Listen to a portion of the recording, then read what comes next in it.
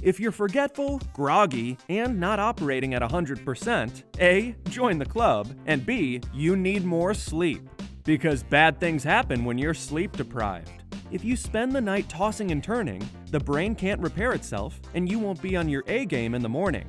A good night's rest helps the brain repair itself, get rid of waste, form memories, and store information. It's because the brain finally gets to have some alone time instead of dealing with the outside world during the day. Sleep is critical for making new memories, according to a Dr. Bustle spoke with.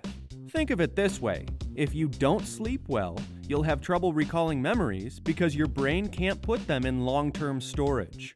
That's because it's unable to get rid of data and information it doesn't need, like protein and hormonal waste. You have cerebrospinal fluid to thank for that. We make more of this fluid when we sleep, and it helps wash away the bad stuff.